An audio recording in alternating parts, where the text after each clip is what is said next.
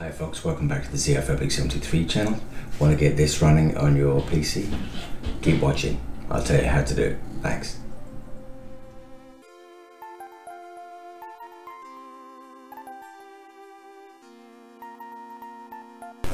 Welcome back to the Retroarch 73 channel, and this is a setup, a how-to for PC emulation. Now, if you're not familiar with this, there's a couple of things you're going to have to do to get this up and running. First of all, as you can see, this is the complete front end, which includes so many emulators, some of which will appear on the screen now. To give you a brief description, what you first want to do is you want to go down and download Retrobat from their parent website. Once you download that onto your system, you want to collect all your ROMs. I can't tell you where to get them from, but if you Google them for whatever emulator you want, i.e. Mega Drive, Commodore Amiga, SNES, PlayStation 1, Sega Saturn, search them, download them. If you want to drag all your ROMs from your folder on your PC to the Retrobat ROMs folder, unzipped, don't have them zipped because it will not recognize it, and then launch your Retrobat. Go into your input, go into the settings and scroll down to input. If you've got a Xbox controller, any DIN export, any controller, your Windows will recognize that as a usable controller, and then map your directions up, down, left and right, X, Y, Z, A, B, C, etc. Mode, select buttons, get those all redefined onto your, now Xbox controllers will generally auto map to mimic, but obviously you can map your shoulder buttons to however you see fit, and then get it all installed. Just be aware that if you need to rename any of your folders to take out the region areas, then by all means do that as well. Now, though, obviously you can go to quite extremes to customize Retrobat, so what I suggest you do is play around with the menus.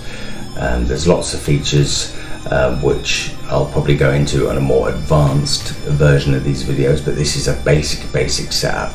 So again, just to reiterate, you're going to need to download your Retrobat. You're going to need a 360 controller or any PC controller.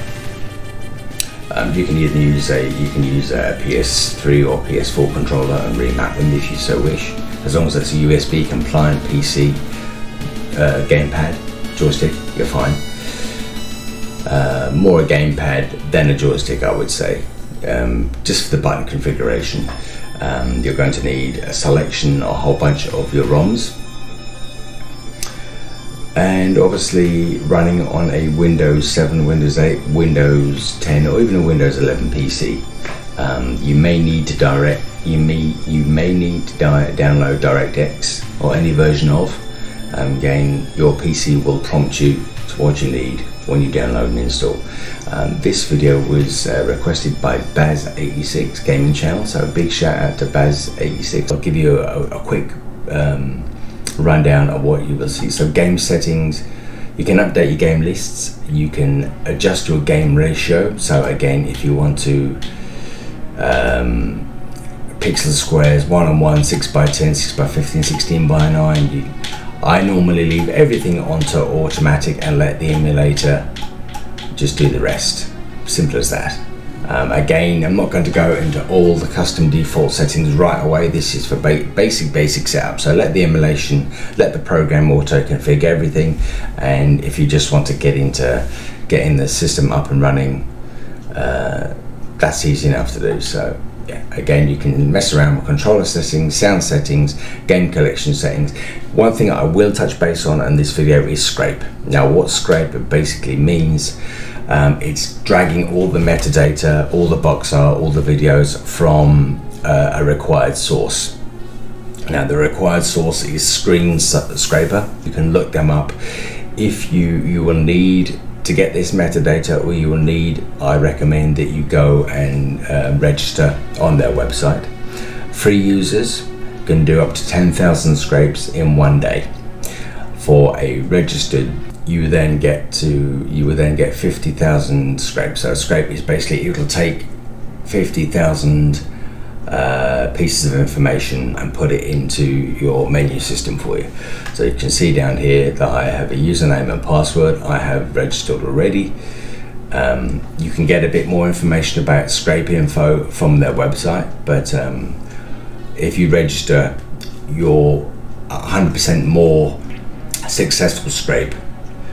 So for example, if you've got 10,000 ROMs, you'll get 10,000 pieces of information such as fan art, videos, box, map manuals, things like that. Scraping can take a wee while depending on how large your library is.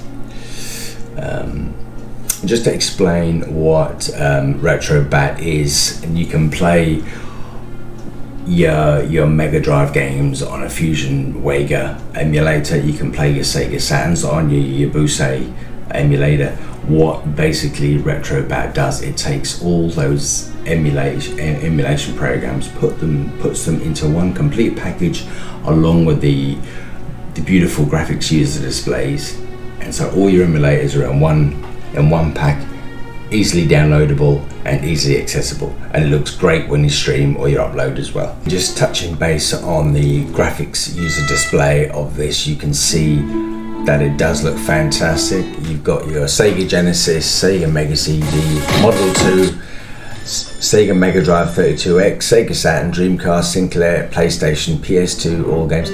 Something I should have said at the beginning of the video, in the Retrobat ROMs directory, each set of emulators goes into its own folder. So for example, Mega CD ROMs go into Mega CD folder, MAME games go into a MAME folder, and so forth. Amiga games go into Amiga folder, set and so forth. Otherwise, Retrobat won't see them as individual games library. They'll be mixed together and it'll look awful and confusing. Right folks, I want to thank you so much for watching this Retrobat how to install a PC emulator on your PC.